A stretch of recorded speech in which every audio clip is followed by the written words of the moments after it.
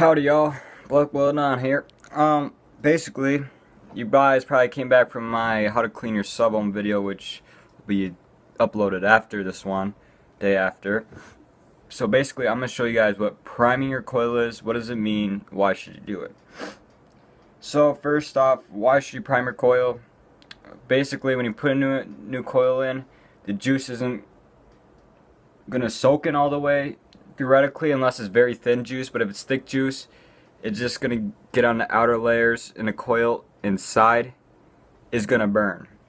And also, if you did come back from my how to clean a sub-ohm videos, please make sure your coils are dry. Water will immediately burn them.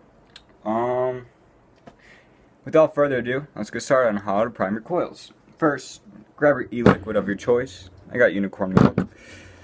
It's fucking great. So, oh fuck it, just squirted all over me. Okay. So, now you want to get to the wick part, which is right there, and it's leaking everywhere. You want to start juicing that up, the sides first. So I'm going to try doing this where you guys can see it. So you want to apply a nice line of juice, just kind of move it around there. You want to move the coil around, repeat. And go. Oh fuck, this bottle's leaking everywhere. Oh well. And go like that. Now all the sides are done. And what you want to do, guys, is you want to go on the top. Get all the coils that way. Make sure they're nice saturated. And when you guys first put in your coil, it should make a gurgling sound. That means basically that the coils are flooded, which isn't a good thing, but it is good when you're priming your coils. You're supposed to hear that. Okay. So now I don't think I'll focus. But anyways, those are now juiced. So now what you want to do is grab the bottom of your tank,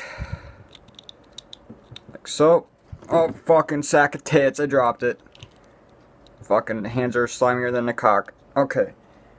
You want to make sure this is tight too, or also say invalid sub-ohm or whatever. Alright, now after that, you want to grab your tank. Oh, fuck, it just spilled over me again. I didn't empty it all the way. Fuck, juice is spilling everywhere, guys. Not a good situation. And you're done priming your coil. Now, obviously, next step, fill up your tank. Pretty damn simple, you know. Oh yeah, here we go. Alright, and done. Okay. There we go. Now you want to close your tank or whatever, and then you want to grab, oh shit, oh, there it is. You want to grab your box, and you let it rip, because you're now successfully done priming your coil. And it should make a gurgling sound at first, but that's okay. So now once your tank's on, you guys want to start at low wattages, like, it depends on your coil, which one you start with. But do not start at the recommended. You gotta let the juice break in so it evenly starts flowing in. And then I forgot to mention, you might want to poke holes in the cotton with like a safety pin. Fucking